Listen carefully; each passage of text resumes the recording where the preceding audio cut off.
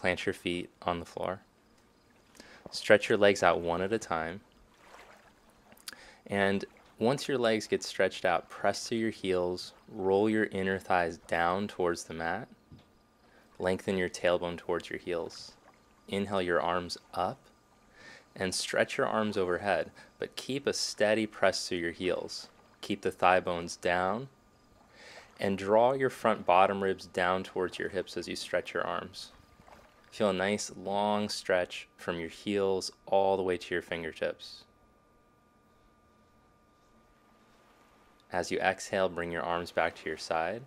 Bend your knees again and plant your feet on the floor. Roll over to your right side. Press up to seated. Cross your legs. Plant your hands down. And then come onto your hands and your knees. So hands right underneath your shoulders, knees underneath your hips. So we're going to do some breathing here. Arch your back, pull your chest through your arms.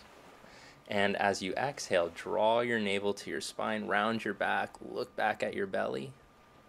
And keep moving with your breath. Inhale, arch your back, pull your chest through your arms. Exhale, round your back, navel to spine, establishing breath with movement. One more time. Full breath in. Look forward, look up.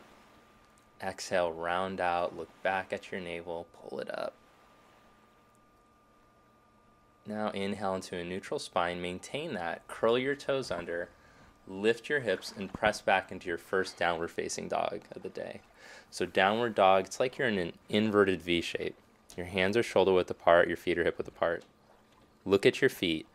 Turn your heels out enough until you can no longer see your inner heels. So your legs are in a neutral rotation.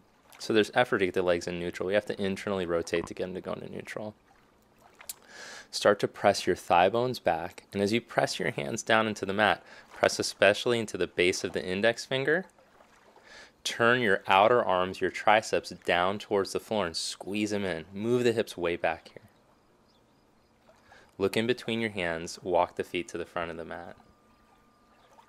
Grab a hold of opposite elbows and fold forward. Just let your head drop down here.